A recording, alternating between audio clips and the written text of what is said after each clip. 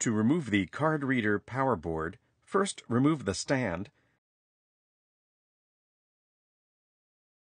and partially remove the rear cover. Flip up the latch for the power button flat ribbon connector and pull the connector out of its socket on the board. Detach the two Phillips No. 2 screws that secure the board to the rear cover. Pull the board off of the cover.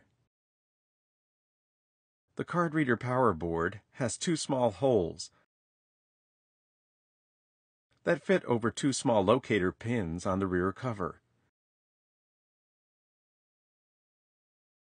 To replace the card reader power board, place the holes of the board over their pins. Secure the board to the rear cover with its two Phillips No. 2 screws. Insert the flat ribbon connector into its socket on the board. Flip down the latch to secure the connector to the board.